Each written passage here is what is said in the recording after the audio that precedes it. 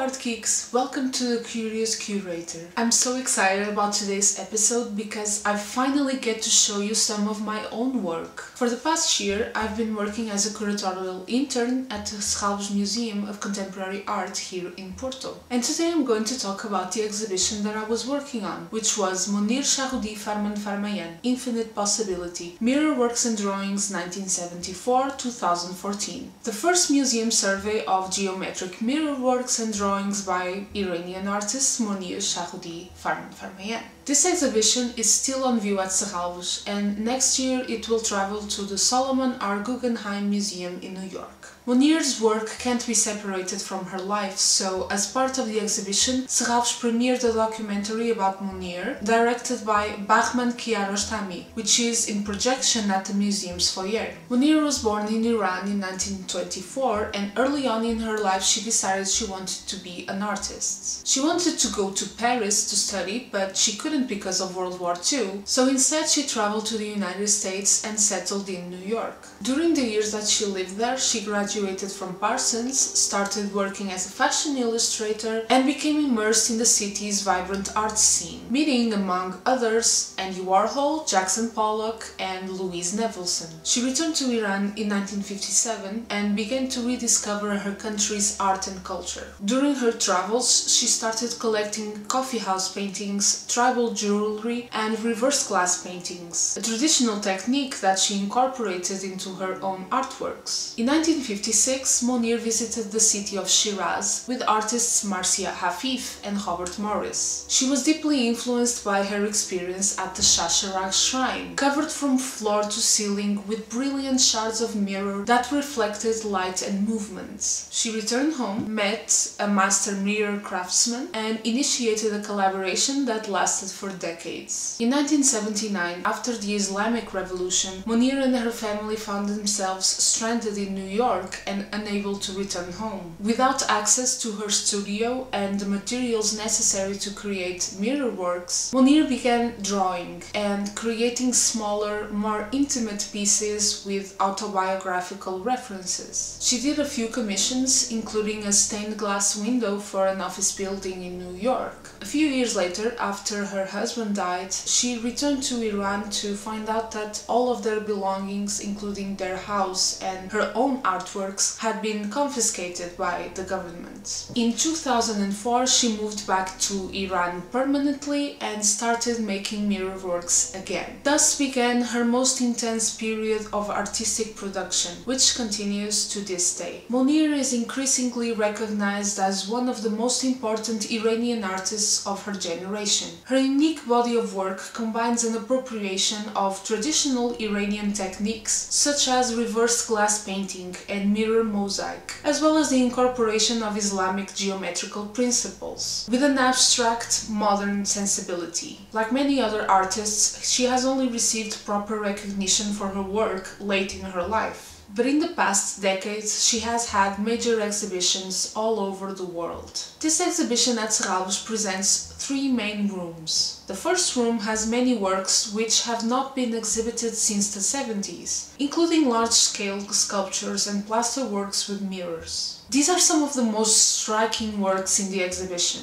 and they really have to be seen in person to be truly appreciated. The mirror balls you see here are part of a larger collection, most of which has since been lost. One of these mirror balls belonged to Andy Warhol, who exchanged works with Monir when he went to Tehran to photograph Queen Farah. In return, he gave her a Marilyn print, which was later confiscated. The drawings offer a deeper look into the geometrical studies, as well as being prime examples of the work Monir did during the years of exile in the US. The second room is installed in a way that brings to mind Monir's experience in Shasharagh.